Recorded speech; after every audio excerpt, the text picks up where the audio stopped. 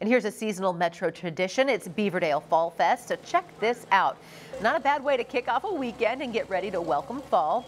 Beaverdale is buzzing this weekend with all the fun of Fall Fest. This event has been a tradition in Des Moines for over 40 years, and for good reason.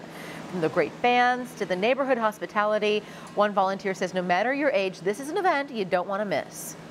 Come ready to have a good time, for sure. Like you cannot not have fun at Beaverdale Fall Festival. It's always a good time no matter what. Even if it's raining, there's something fun to do.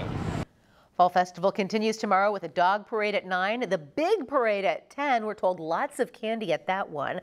They'll also have games and vendors and then more live music in the afternoon and evening. She mentioned rain. They'll still have fun if it's raining. Yeah.